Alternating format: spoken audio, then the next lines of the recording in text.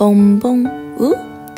Hi, welcome Anya's Play Garden. Do you see this man at work? He was really serious and he wasn't friendly at all.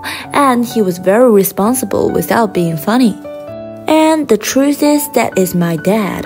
Today I'm going to tell you a story about me and my dad. If you are serious about how you can relate your home and government, remember to watch to the end. When I was in kindergarten, other parents would probably go home and play with their children. But my dad came home and started telling me about the physicals of electricity, fire, and no free lunch in the world. It's really different from other parents, isn't it? I think it was very fun. And when you are young, did your parents tell you bedtime stories? My dad used to tell me bedtime stories, but he didn't read them or make up his own fairy tales. Besides, he only had no fiction in his head. What will he say? Well, he told me about stocks, but Dad, what is stock? Then I always ask my father a lot of questions. And during that time, I very like him. I think he was all my fun just because my mother is actually very busy. So he is the only fun who I can talk to. I like his reasons all just because my mother is too busy.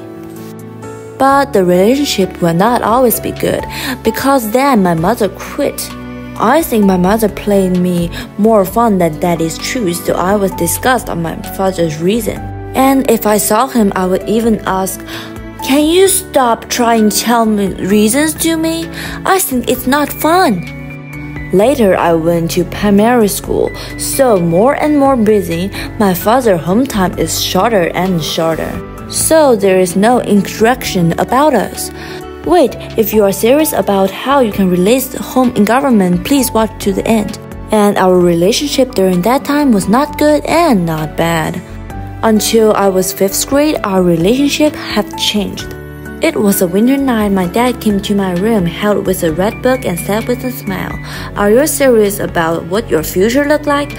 I read the first chapter of the book with him, and after reading it, I asked my father, "What is this book?" "I'm not telling you," my dad said with a very mysterious smile. The next day after school, what?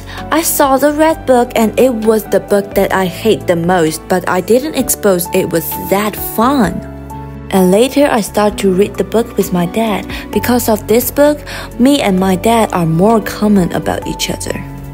Then one day my dad asked me, "What do you think you've read about no fiction other than this book I told you read with me?" It took me a moment to think and found that there wasn't. Then I decided to read more.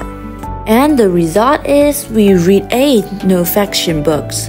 And 2 of them were read over again 3 times. And me and my parents have more and more common language. And we can talk about a lot of things. By this year, I begin homeschool. My goal is to production ordinary to learn, just as my parents' goals are the same. Because our goals are the same, so we can help each other. There is no doubt that my father is stronger and more experienced than me in this field, so I like to ask him advice for a lot. Finally, if you want a better relationship, you have to do 3 things. First, to have a common language. Second, vote to be the same. And third, the goal is the same. So if you have the same goal, you can help each other. It will be a very good thing. I hope your relationship will be good, and then come. Goodbye everyone. Welcome Anya's Play Garden.